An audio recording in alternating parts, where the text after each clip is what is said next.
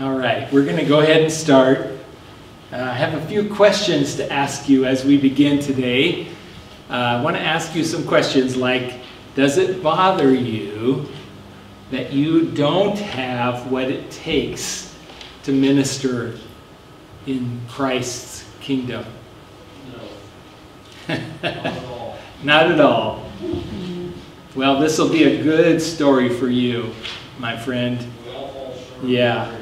So does it bother you that you don't have what it takes to minister?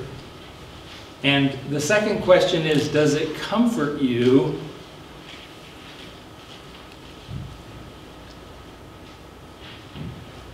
that the Lord is able to provide for us when we offer ourselves to Him to be used for His kingdom? Yes. Does it comfort you? Yeah, this story is a lot about provision.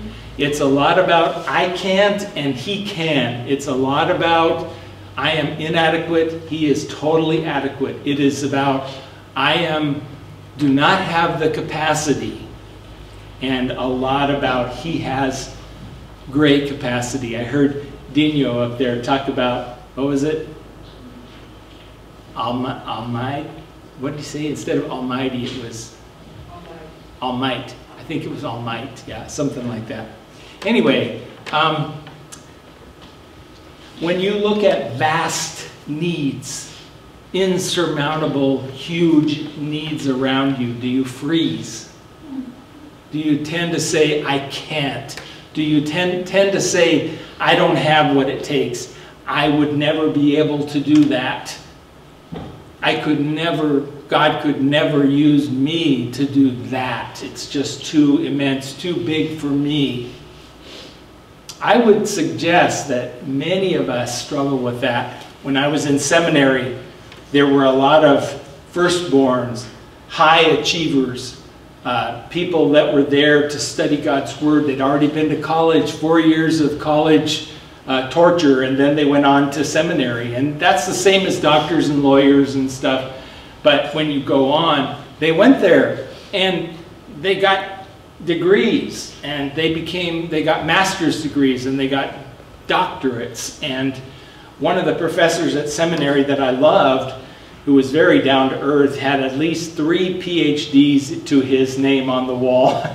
And he was such a humble man. But one of the things I learned about being at seminary with those kind of people who are high achievers, firstborns, was that one of the most significant problems they had was lack of self-confidence. In other words, I know a lot, but I can't fight my way out of a paper bag. I am afraid. I am not sure God could use me. And a great sense of inadequacy and incapacity.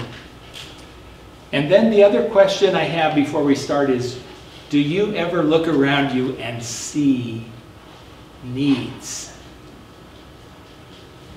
I mean, is life more about you and your world and your struggles and your thoughts, your family, about you, or do you actually see? Is this not working? Pardon? Okay. All right. Or do you really see the needs around you? Because I think that once we see, what happens next is really, really important. Because we might see a need and go, well, that's for the big guns, or that's for the pastor, or that's for someone else to solve, or people with lots of money, or people with lots of resources, but that's not me. So what happens when we see a need next is really, really important. So if you'll turn with me to John chapter 6, we're going to see a classic, amazing story about God providing for the needs of many, many people. I call this fast food. This is a sign. This is a semeion. This is something that happened that demonstrated something else. And it demonstrates something amazing about the Lord Jesus. It's wonderful. So it's a sign. In fact, it must be important because Matthew and Mark and Luke and John all record this miracle. It was a miracle.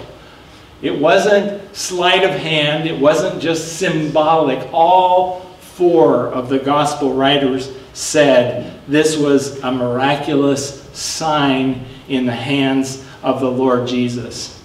And so John was probably familiar with the other evangelists, Matthew, Mark, and Luke, and what they had written. His is a unique accounting of this story. And probably John was an eyewitness there.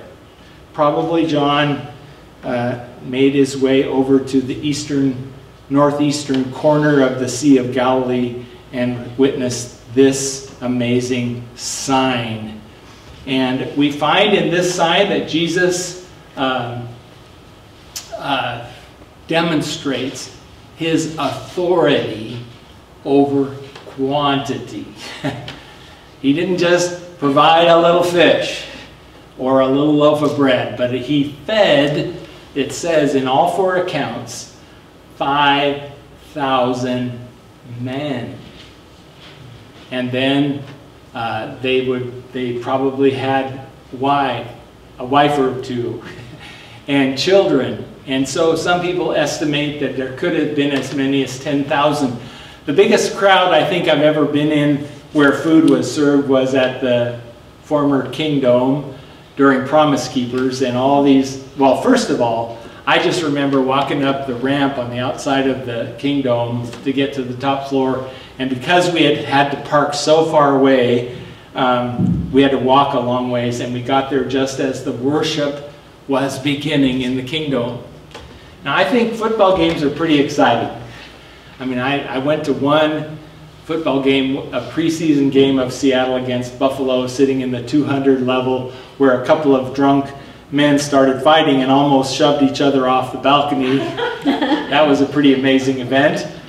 You know, and I've heard the crowds screaming and yelling, but I said when I walked up and almost got in, because we had to sit way in the top of the Kingdom for this session, and the worship band was beginning to play, and 65,000 men started singing and filling the Kingdom with worship of Christ.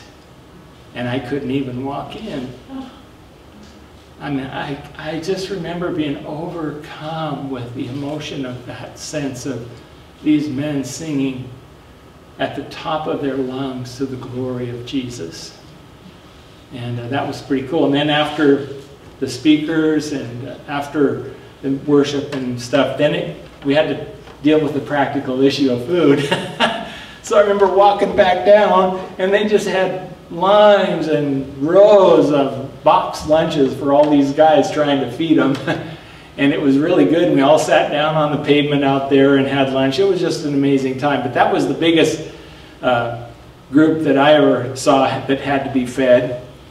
And that was my memory. One other time I went to a wedding over in Eastern Washington. My cousin's son got married. He was a farmer over there, and his wife's family was a farming family, and I think they did really, really well. But anyway, if you can imagine, if any of you have this kind of wedding coming up, be sure and put me on the list. But there was 400 people invited to this wedding over by Ellensburg somewhere. I think it was at Suncadia. 400 guests. And so it came time to eat, and all those 400 guests had to be fed. And you know how much it was a plate? This tells you they must have been well-to-do farmers. It was $100 a plate just for the dinner at the wedding. I mean, that was, if you did the math, that's $40,000 just for dinner for those people. And I'm telling you, it was really, really good food. Yeah, I mean, anytime you hear about that, let me know, and we'll show up.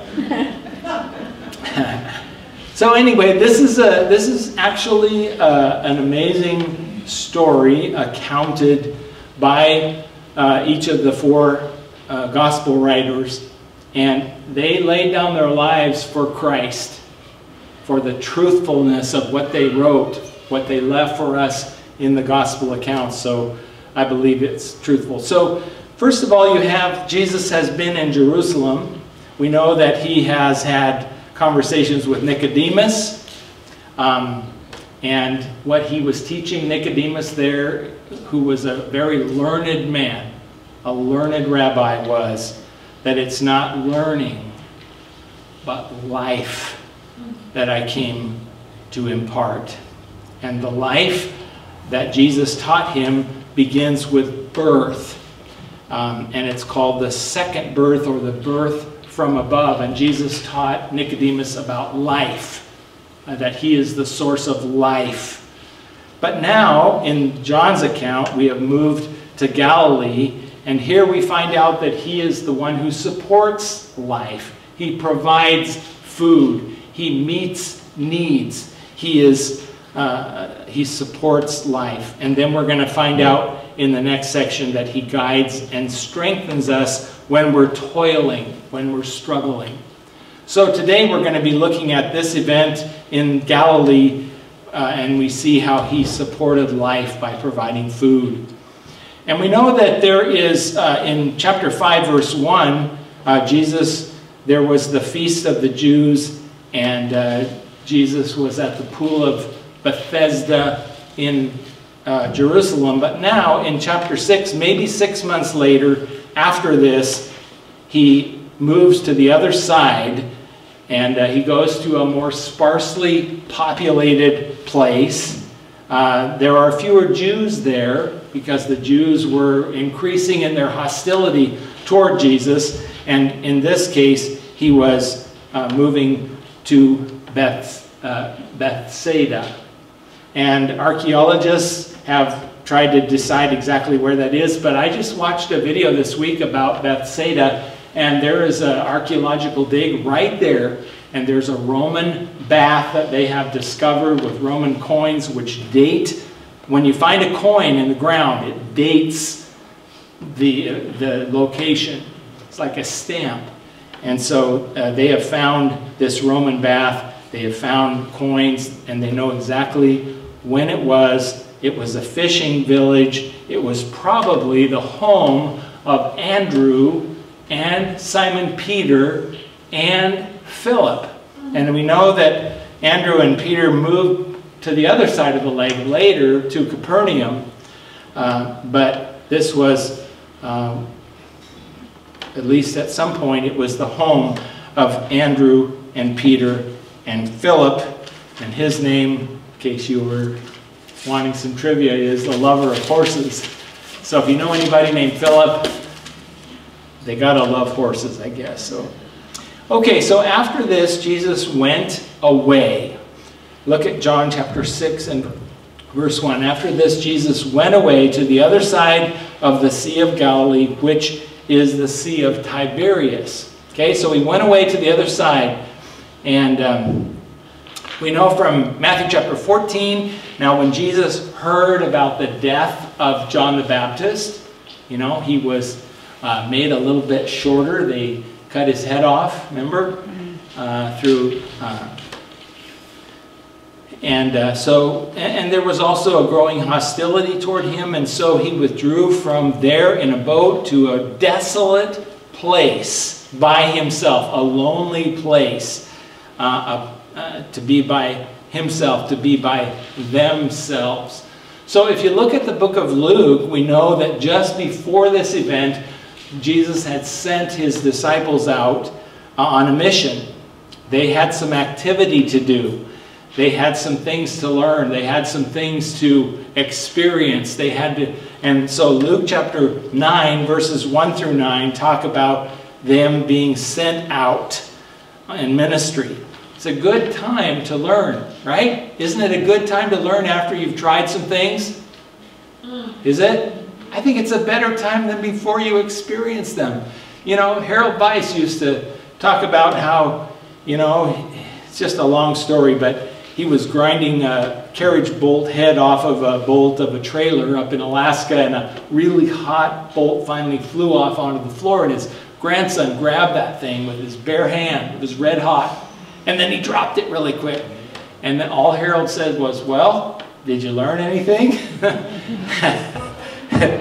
Yeah, and we use that wisdom all the time, don't you? So I think that Jesus sent his disciples out. Look at chapter 9 of Luke for a minute. And this was their being sent out as the 12 apostles, the 12 ones that were sent. It says, and he called the 12 together and gave them power and authority over all demons and to cure diseases. And he sent them out to proclaim the kingdom of God and to heal. He sent them out in ministry to try something on. Okay? And he said to them, take nothing with you for your journey. No staff, no bag, no bread, nor money. And do not have 2 tunics. I'm just going to say it sounds like our daughter in Nepal. Sounds like the way that OM trains missionaries in Nepal. Don't take money. Don't take, and I'm serious, they would take 1 change of clothes. And they would totally pray and depend upon the Lord as they went out in ministry all the way across Nepal. All the way from the Kathmandu area almost to Pakistan, sharing the gospel, leaving the Bible and tracts with the people that they encountered. And the way they did it was, don't come with a big pocket full of money. Come with faith in the Lord. And so that's how Jesus was teaching his disciples. But now, after they come back, Jesus is going to teach, and it's a great time to teach after the activity, after the ministry, after the success or failure, after the struggle. And it says that he went away to a lonely place, a solitary place, so that he could have privacy and he could give his disciples some instruction. And so that's what happened. And so in this story, Jesus is going to, I'm giving you a preview, but he is going to, we're going to see Jesus's capacity to meet needs. Secondly, the disciples' incapacity to meet needs. And then, number 3, Jesus' instruction really about trusting Jesus. I don't know if you know this, I might have said it before, that in the book of John, the verb to believe or to trust can be found 98 times. Belief is meant to be something that is ongoing, to believe and to continue to believe in Christ. And so the disciples were going to be instructed about trusting Christ. And just so you know, the word faith or belief as a noun, guess how many times you find it in the book of John? 0. It's interesting. Just interesting. John did not think of faith as something like an object. He thought of faith, believing or trusting in the Lord as an ongoing activity that the disciples were going to need to learn. So, chapter 6 and verse 2, it says, and a large crowd was following him because they saw the signs that he was doing on the sick. They had already seen his ministry. They'd already seen what he was able to do in healing the sick. And so how serious were they in following Jesus? Pretty serious. Serious enough to walk 4 miles. So we're going to just try that today. We're going to take a little walk out to the freeway and back right now. How's that sound? But that's how far they were willing to walk to be with Jesus, because they had seen him performing wonderful miracles. And so, especially the healing of the nobleman's son in Capernaum, which is just on the other side of the lake from where they were going now. And so there's, in fact, if you look at John chapter 6 and you just drop down a little bit further to verse 31,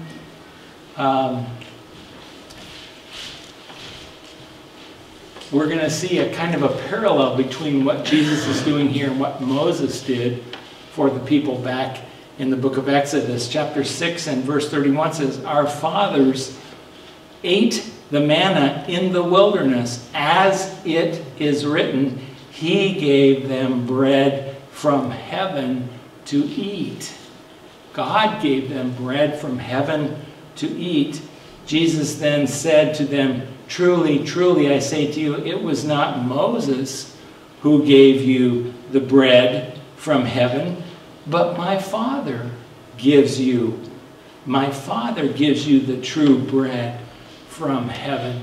So this is all about God's provision of the true bread of God, just like Moses, God providing God's provision of the true bread. So we learn from this passage also in verse 4 that the Passover was at hand. And just, this may seem a little bit like trivia, but I would say that in the life of Jesus, he went through probably 3 Passovers. The first one you can find in John chapter 2.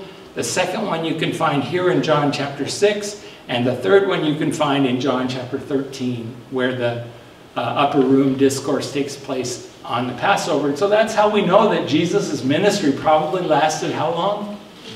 3 years, yeah. That's how we could kind of guess that. So that's the setting. People were thinking, because it was Passover, they were probably thinking about the sacrificial blood of sacrifices. They were thinking of flesh and lambs and unleavened bread. And they may have been longing for a new Moses to deliver them as Moses delivered the people from Pharaoh. They might have been thinking about a new Moses rising up to deliver them from the Romans.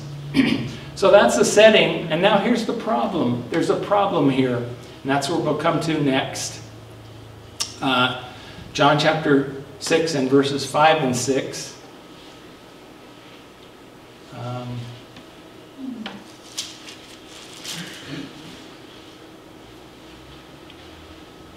Lifting up his eyes, then, and seeing that a large crowd was coming toward him, Jesus said to Philip, "Where are we to buy bread?" It's a great question. You know, he didn't just start out saying, "Here's how we're going to deal with this." He saw the crowd. He saw 5,000, maybe 10,000 people coming. He had been up with his disciples. And the first thing he does is ask Philip, "Where in the world are we going to get bread to feed all these people?" Isn't that a great question? Does that make you wonder? I wonder what Philip was thinking after that question. I wonder what he believed. Where are we going to get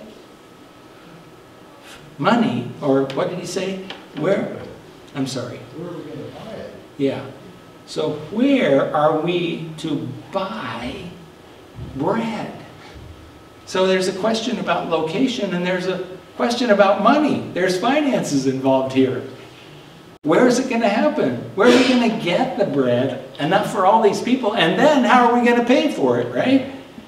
So that these people may eat. God was interested in those people.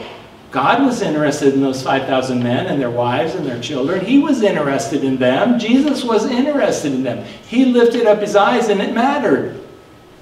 It mattered whether their needs were met or not. And so he asked Philip that penetrating question. And Philip answered, "Well, 200 denarii, and I'm going to ask you what that is, so just tell me in a minute here. 200 denarii worth of bread would not be enough for each of them to get a little." How much is 200 denarii? What does your study Bible say? Pardon? Well, 1 denarii is 1 full day's wage. So, 8 months. yeah, it could be 7 or 8 months.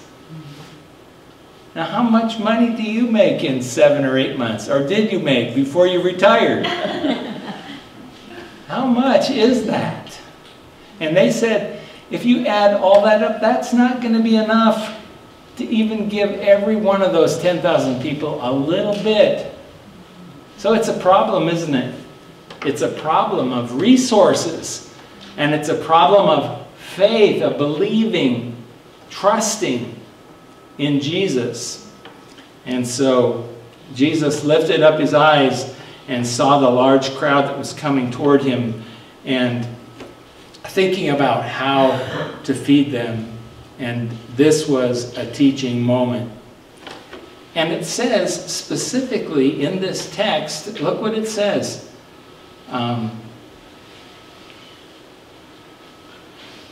Verse 6 says, he said this to what? To test him. He said this to Philip to test him.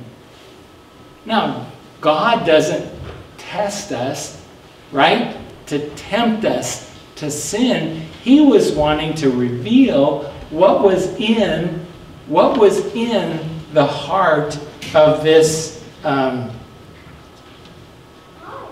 this disciple. And I think that God tests us in order to refine our faith. God tests us in order to refine our faith. Look at, for example, and we're not going to read the whole story, but remember the story of Abraham. And he was told by God to take his son, his only son, and to take him up on Mount Moriah and to offer him there as a sacrifice. Remember that story? And so he did, and they're going up the hill, and I think the son is kind of thinking, well, I can see the fire, or the wood and the fire, and you know, and we're going up the hill, but I'm not seeing the sacrifice anywhere here. You know, it's starting to dawn on him, we don't have a lamb, we don't have a sacrifice to offer on the fire. But turn with me back to Genesis chapter 22. Genesis chapter 22. This is so good. This is so clear what God was doing with Abraham there. Genesis chapter 22 and verse 12. He said, do not lay your hand on the boy or do anything to him. For what? Now I know something. Now something about you, Abraham, has been revealed in this test. For now I know that you fear God. You have not withheld your son, your only son, from me.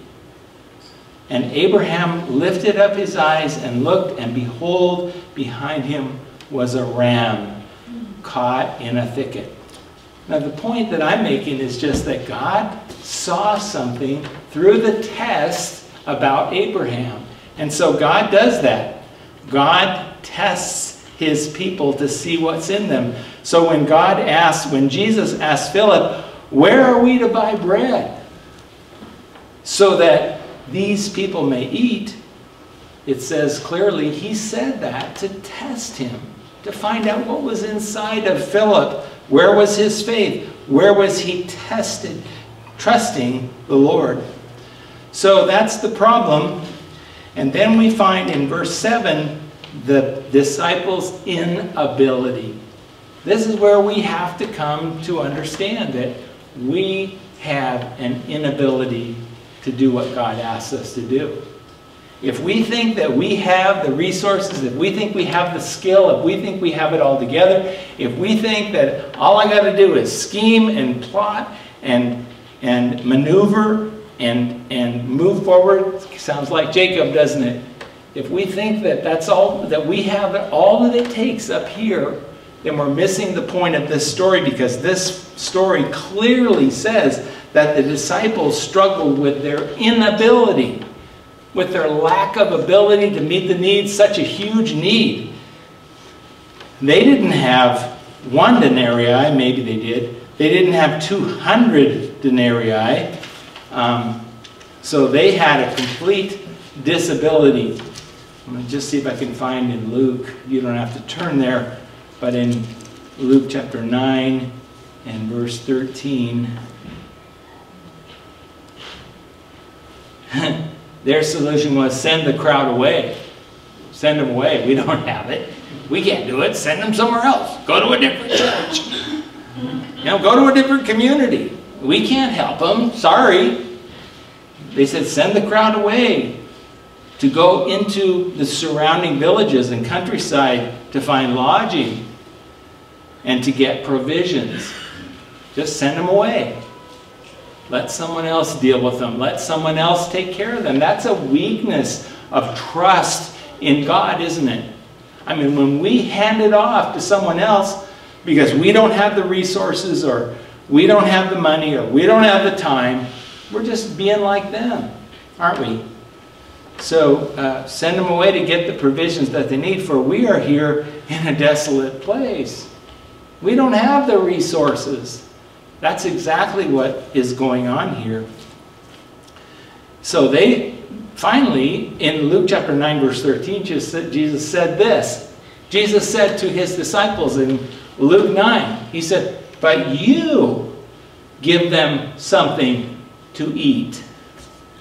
But you do it.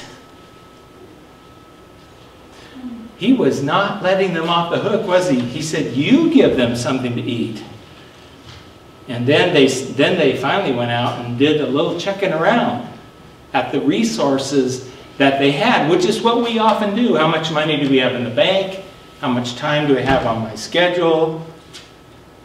How much am I willing to invest in meeting this need? I don't know. But they said, well, all we've got is some hors d'oeuvres here. And that's really what it was. It's like hors d'oeuvres. It's like little crackers with a little sardine in it. Maybe you could roll the fish up inside of the little bread thing and have a couple morsels. But he said, that's all we could come up with. This little kid over here, he brought lunch with him, and here you go. I'm wondering after a while whether Andrew felt a little embarrassed about that. But he was just doing what Jesus said. Well, we've got 5 loaves and 2 fish. But what is this? What are these hors d'oeuvres? What is this small resource compared to the great need? The great needs around us. The crowd of people that are hungry, that have walked for 4 miles. And there's no place for them to lodge or have food. So the options were, that they were given were, number 1, they could share what they had, which wasn't going to be enough. You know, we'll just take what we have and share it, but that's not going to work. Number 2, they could tell the people to just journey on into town and and pick up enough food for everyone, but they couldn't do that. And the third thing which they didn't do was to ask Jesus to provide the food, because the disciples didn't even do that, did they? So I'm not going to go there today, but if you want to see an incredible parallel into the Old Testament, it's in the life of Elisha, and it comes from 2 Kings 4:42 through 44. A man brought some bread and grain to the man of God, to Elisha, in order to feed 100 prophets. It's kind of like having 100 preachers gather together, and they were trying to feed 100 preachers. And so this man brought some bread and grain to the man of God, and you'll have to read that story, but it's very similar. It's like, how is that ever going to be enough to feed 100 preachers? I think preachers are pretty good at potlucks and stuff like that. Pretty sure. Okay, so now you come back to John chapter 6, verses 8 and 9, and you have Andrew, and he said to him, there's a boy here who has 5 barley loaves and 2 fish. Barley loaves, barley was a poor man's bread, and maybe a couple of sardines, and it's pretty clear that the resources that they had to offer were inadequate. They were not able, they didn't have enough to do it. But in chapter 6, verse 10, Jesus, now I'm just going to warn you ahead of time that we're going to get through this very familiar story, and it's going to become very, very practical for us, okay, for you and me. But for now, Jesus says in chapter 6 and verse 10, have the people sit down. Now there was much grass in that place. Isn't that a great picture? Have them sit down. And so they're sitting down in groups of 50. There's maybe 100 groups, maybe 200 groups of people sitting down on the grass. And Jesus, the Good Shepherd, is about ready to perform a miracle. A miracle. Something that is, it's something that supersedes or interrupts nature, and he is going to feed those people. It reminds us, doesn't it? Doesn't it remind us of the shepherd's psalm? Doesn't it remind us of the shepherd's psalm? You ever think about Psalm 23? Maybe 500,000 times. What a great psalm that David wrote. Right? It says, the Lord, Yahweh, is my shepherd. I shall not want. I shall not lack. I shall not want with the Lord my shepherd. I shall not want. He makes me lie down or sit down on the grass. He makes me lie down in green pastures, and he leads me beside still waters. I think that's going on here. Don't you? Have the people sit down. And I want to tell you something, because Jesus was teaching his disciples. He was teaching his men about how he provides, and they don't.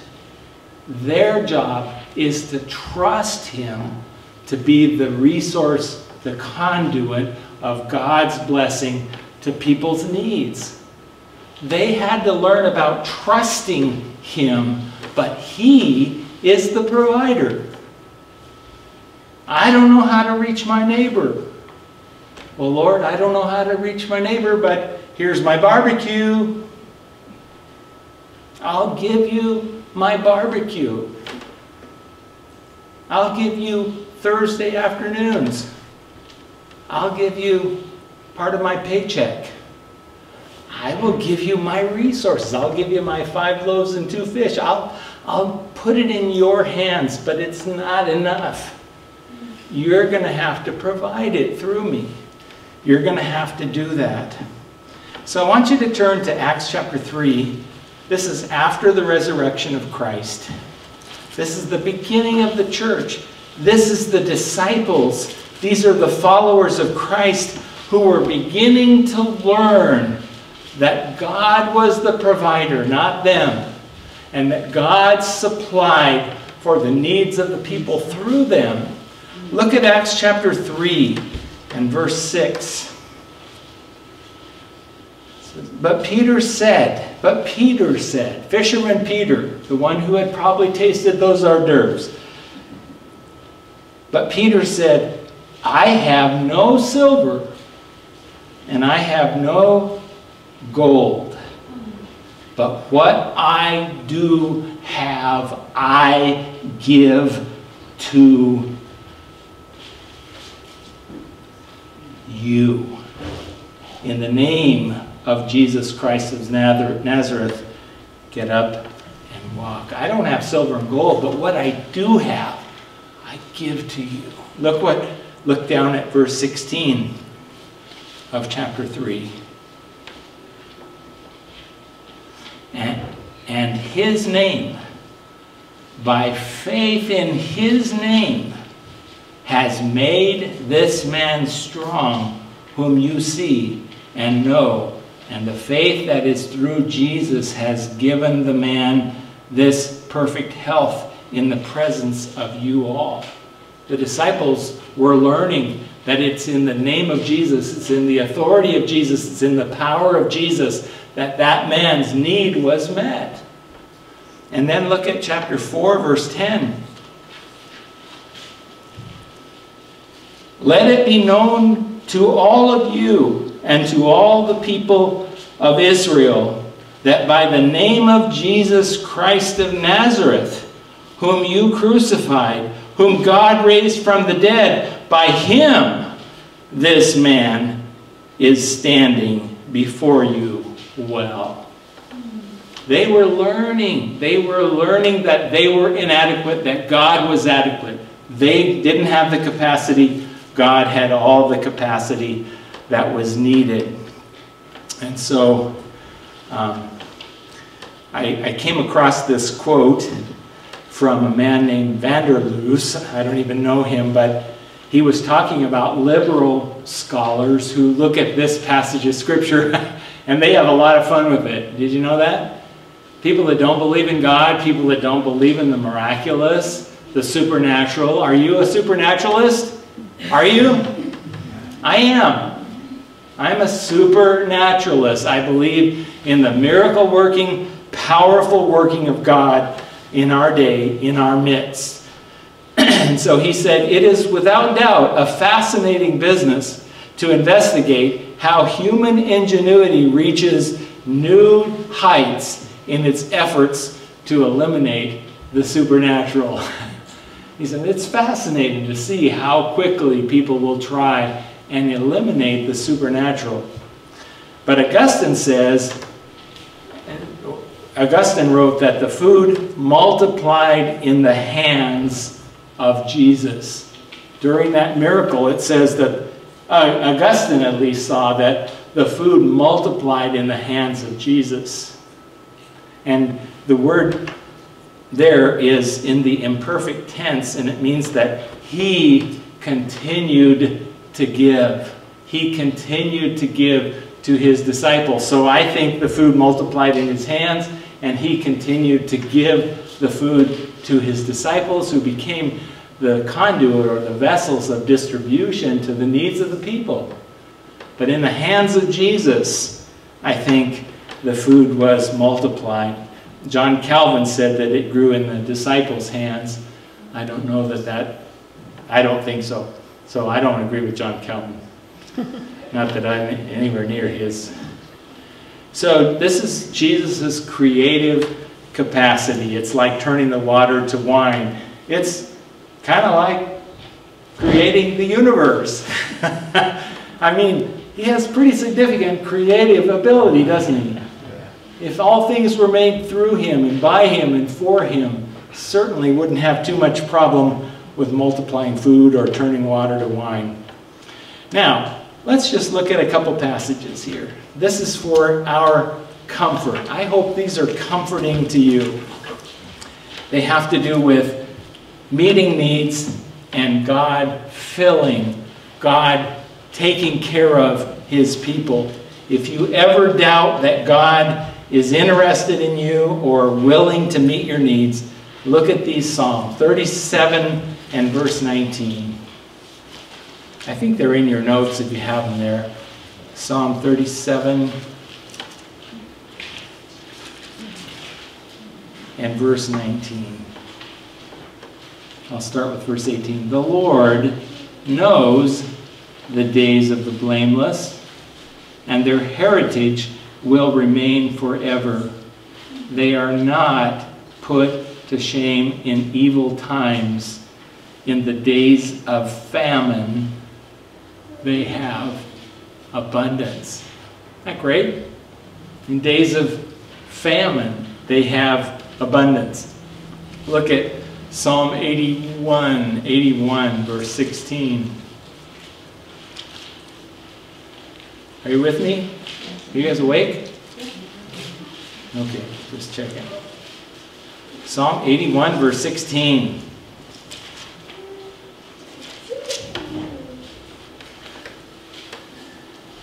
Verse 15, those who hate the Lord would cringe toward him, and their fate would last forever. But he would feed you with the finest of the wheat, and with honey from the rock I would satisfy you. Isn't that great? Psalm 132, 15.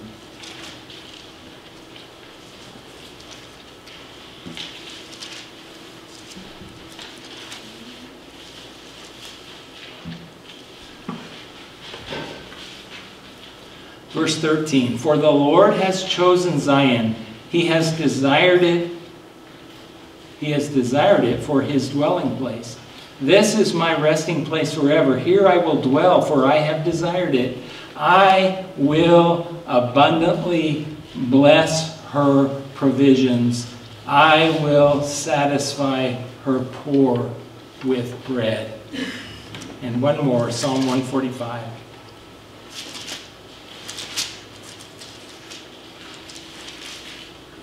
And verse 15. 14. The Lord upholds those who are falling and raises up all who are bowed down. The eyes of all look to you, and you give them their food in due season.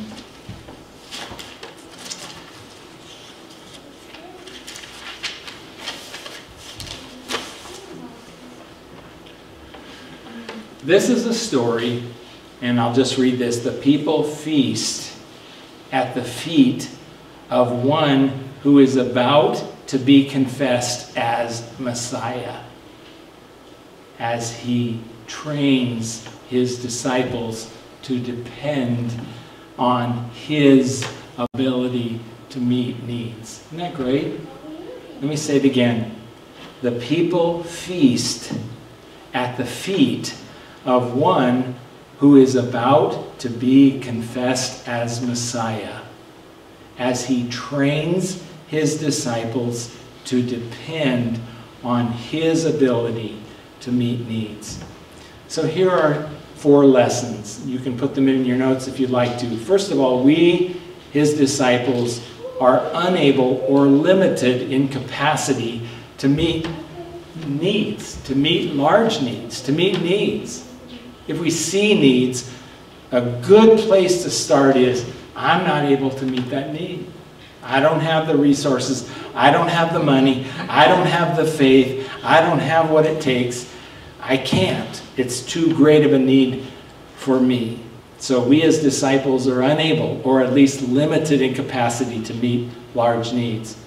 Number 2, Jesus is unlimited in his capacity to meet human needs.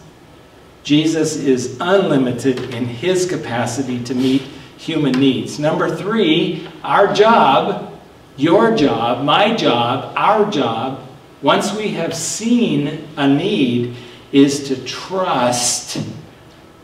That's a verb, to trust Jesus. Our job is to trust Jesus. And number 4, I already said it, our job is to see needs. Our job is to see needs. And I'm not going to minimize physical needs. I don't know how you can read the book of James. I don't know how you can read about food and clothing and widows and orphans and the needs of those around us without understanding physical needs.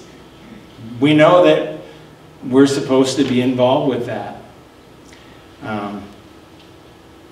One of my seminary professors, whom I dearly love, when he got through the book of James and he came to the chapter that talked about doing something, you know, seeing someone in need of clothing or food and saying, well, go and be warmed and be filled and not doing anything. He was talking about you cannot escape the responsibility that we have toward those who cannot feed themselves, cannot pay their rent, cannot pay their utility bills, cannot. Has nothing to do with people who are able to work and won't work. That's kind of the way Lewis County thinks of things, you know. Well, if you just get a job and go out and work hard, you can do this, and we don't need to pay you because you can do it. And that's true. And I think that the work ethic in the New Testament is you go out and work hard with your hands so that you might have something to give to those who are in need. Ephesians chapter 4. So I cannot eliminate the meaning of physical needs. I remember this professor said, you know, and in my role as a seminary professor and in the circles that I travel, I hardly ever even come in contact with a poor person. I don't know that I've met hungry people, starving people, people who can't pay their bills, people that can't. I don't know. So anyway, but I think Jesus did. He saw and he addressed their needs. But there's a course. And this is what we dare never drift away from, is that human beings have a huge spiritual need. They have a need for the new birth. They have a need for the second birth. They need to be born from above by believing and trusting in the Lord Jesus. And so it's our job to preach and to teach and to tell people, especially in our day when eyes and ears and hearts are closing to the Lord Jesus. We just need to say, well, Lord, I can't seem to get through to that person. Well, good. You don't have the capacity anyway. But you have the capacity, if God will, if you give what you have to the Lord, He will use you. He will use you to meet physical needs, but He will also use you to bring people into the kingdom of God. And so that's what we're learning in this lesson, aren't we? So we need to have eyes of faith that see big, impossible needs. And then we need to trust in an almighty God, in an almighty God, all-powerful God, who is infinite, who is fully able to meet the needs that we see. So how are your eyes doing? Some of you need to get your cataracts taken care of at PCLI so that you can see clearly around you. Or you need to go get some new prescription glasses. I know Kathy lays at night sometimes now with her new glasses or new lenses and looks up at the stars. She hasn't done that since you were 6 years old, have you? Haven't been able to. We have to see. Really, I think one of the best things we can do this week is just, God, help me to see clearly the people around me that have needs. I think it's like 10,000 people walking up across to be with you and they don't have food, and there's lots of needs. There's no shortage of needs unless we close our eyes, unless we close our hearts, unless we say, I don't have the resources, I don't have the time, I don't have the money, I don't care. That's the worst thing, right? I don't care. Jesus cared, didn't He? Let's pray. Father, we thank You that You cared for us. We thank You, Lord, that when You hung on the cross, You had us in mind, and You had many, many more people in mind. You shed Your blood. You loved the world so much that You gave Your Son. Lord, thank You for Your love. Thank You, Lord, for the glory of Your taking this teaching opportunity to train Your disciples to trust You. To know that they didn't have what it took, but You had all that they needed. Lord, I pray that if You were here today and You told us, You give them something to eat. You give them something to eat. I pray, Lord, that You will help us to obey You this week. Whatever that means. In Christ's name, amen.